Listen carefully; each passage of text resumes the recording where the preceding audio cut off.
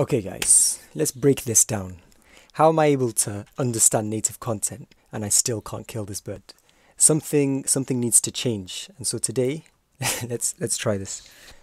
The funny thing is I do the same test every time. It's the same, oh my god, I went far. Wow, Duolingo looks weird. The thing is it's the same test every single time, right? It doesn't change. And so I keep failing at the same test. It's the story of my life. Rashidi learns Swahili. Rashidi hujifunza Kiswahili. That means like he normally learns Swahili. Tukacheza na tukaruka. We play and we jump. Easy. Let's keep moving. What? We played? This is no part of this is the past tense.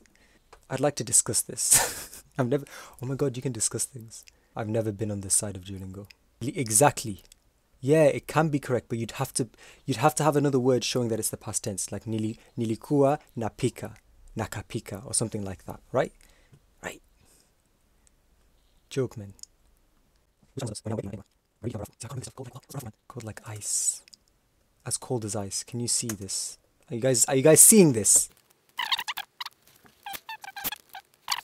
Tusingalikuwa na pesa, tusingalikwenda. No, that's not used that much. No, what do you mean? He cooks his anapika. Hupika means like he, she, they, everything normally cooks. What did you say? Umoja.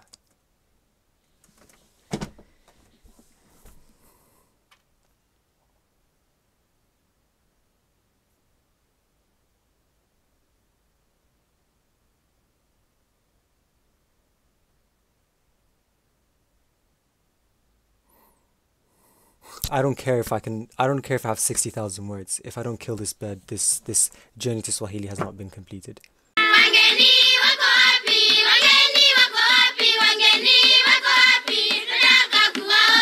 Even though I'm like however months in I am now in Swahili, like there's still some words and still some concepts that I like still don't get.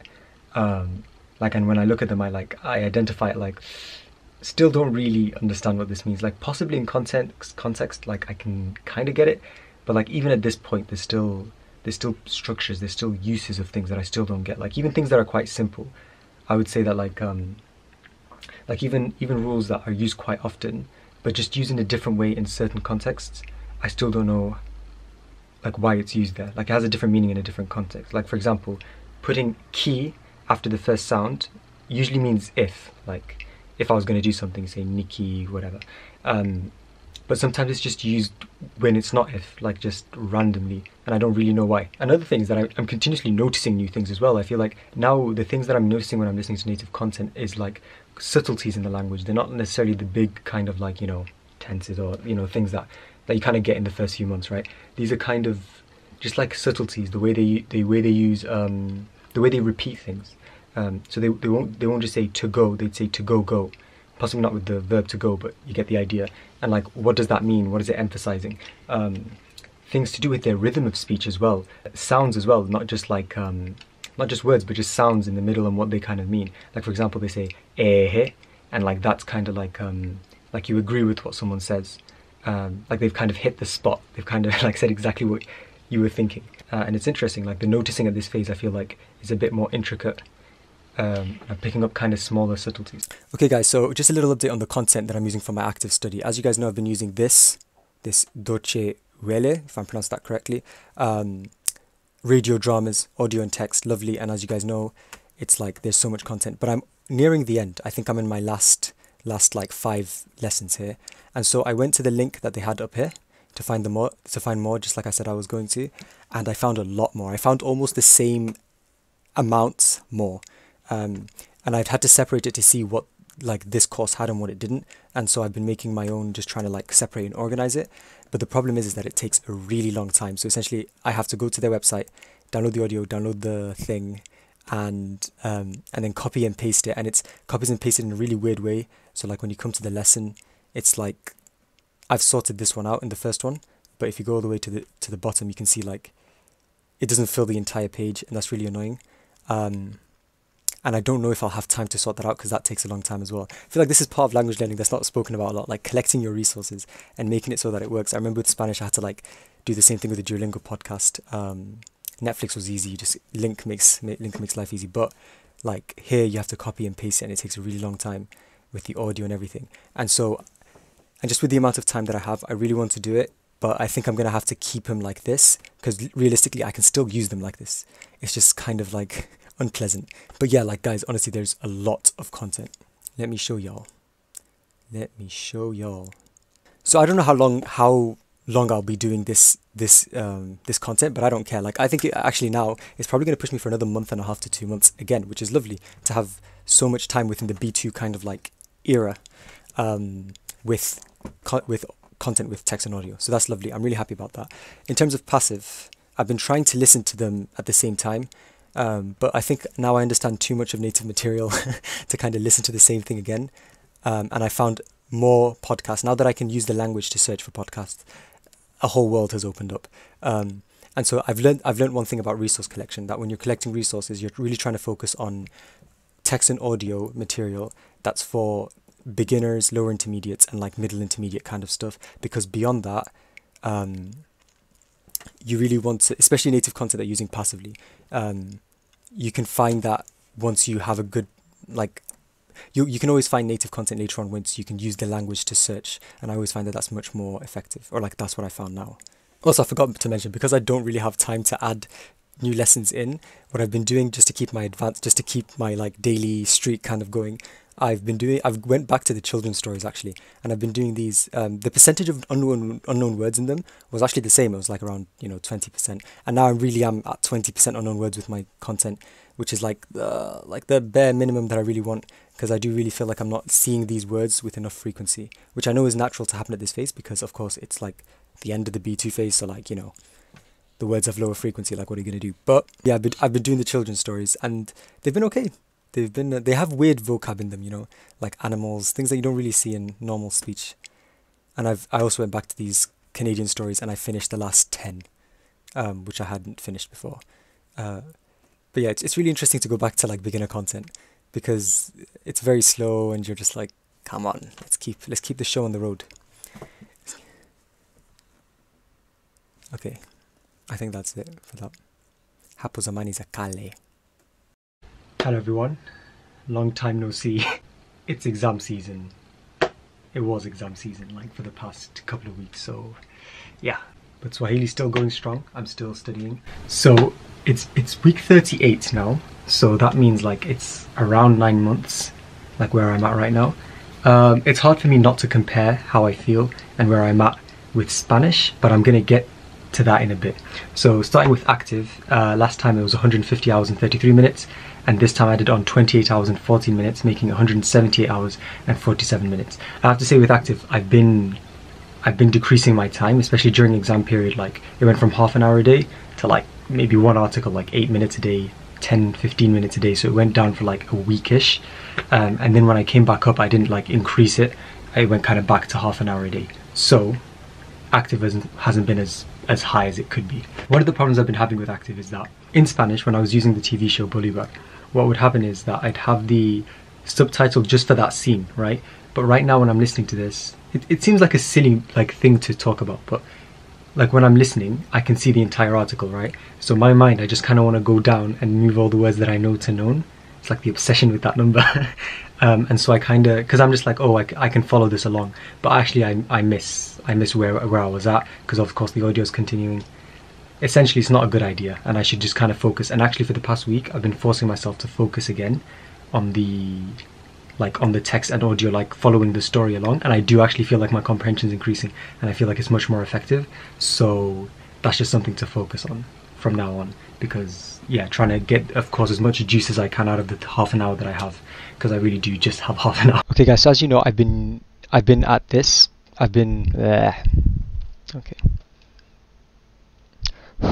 Okay guys, so as you know, I've been using this content and I've been filling it up. So To Swahili, I've been using this one. I finished these two, and now I'm on this one halfway through, and I think I have like 2 to 3 weeks left of it, right? I see it, by the way, on the unknown words percentage. That's how I know where I'm at. So I just go down until it starts getting higher. But I found the UN website has an unlimited amount of content with audio and video. And as you can see here, you can literally choose whether you want the audio on, like just to see articles with audio, or just to see articles with video, or both. And so essentially this means that I have an unlimited amount of content because there's just so much. And so Glossary is an option. I'm not sure to which extent I'm going to use it, but here it is. Don't know why that's in a different script, but yeah, I'm really happy now, because this basically means that my Swahili is kind of set for good. As long as I keep listening and reading, I'm going to continue, my word count's going to continue to increase, and life shall be good. Okay, for passive, I had 194 hours and 12 minutes, and now I have 75 hours and 49 minutes, making it 270 hours and 1 minute. Wow, like counting it to the minute. That's a lot, and actually I have been increasing my passive. One of the issues I have with passive is just focus. Sometimes I can focus, but I don't, you know what I mean? So like I could be focusing, but actually I just choose to think about something else, which is not always good. And I really kind of juice, I want to juice as much passive as I can. In fact, when I do that, I tend to decrease, like, because I track my time, like I tend to decrease the amount of time I track, because I'm like, okay, there was a good 3 minutes there where I wasn't really focusing, just to make it like these numbers as accurate as possible. I don't know if you guys face the same issue, like when you're passively listening while you're doing something else, sometimes you just kind of, even if that other thing is not going to occupy that part of your brain, that's going to affect your language learning. So you're not like writing or reading something else where obviously it's going to be very hard to follow along, where, I don't know, you're doing something where, like for me, it might be cooking, for example, so that, or like washing the dishes. That's something where you could actually kind of tune in, but you choose not to, which is not a good thing. Another thing, I want to compare this with Spanish actually, because with Spanish, I don't know what was happening last year, but I guess I had more time to watch videos, and I did watch a couple of YouTube videos while actually just sitting down and watching it, of course with the subtitles, which was lovely with Spanish. But that's not something I have with Swahili, so that's something that I feel like might also be contributing to the reason why I feel like I'm going, not slower with Swahili, but I don't feel the same as how I felt with Spanish at the same point, is what I'm trying to say. And I feel like that has something to do with it. I pretty much have no time right now to be watching, like to be sitting down and watching something. So that's not something I do. Like all my passive is fit into time where I'm doing something else. Obviously trying just to make the most out of my time and trying to get as much passive in as possible. Before I go to sleep, I do have like 20-ish minutes of pure listening time, which is quite nice. But other than that, I'm just trying to squeeze them in, and I'm not really going to watch anything at that time either. So that's something that I feel like I'm lacking in my Swahili right now. And sitting down and watching, just because I think it's the focus more than anything else. You're focusing, you have the visual cues. If you have subtitles, it's just luxurious language learning environment for you. Something else with my passive is that I've actually completely left listening to the active material again. I understand native content way too much now, and it's really slow.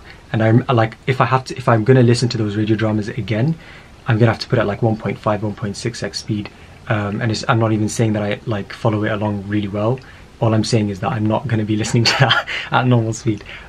I'm gonna leave it, and I'm just gonna listen to podcasts. And actually I found a bunch of cool like native podcasts that I will, if I remember. In fact, this is a reminder for me when I'm editing to put this into the description, the podcast that I found. And it's really interesting how you know, the more you learn the language, the more resources you find, no matter how much you do research at the start. And trust me, I mean, you guys already know from the other video, the bonus video, I did a lot of research at the start. The word count was 18,304, and now it's at 26,314, which means it's an increase of 8,010.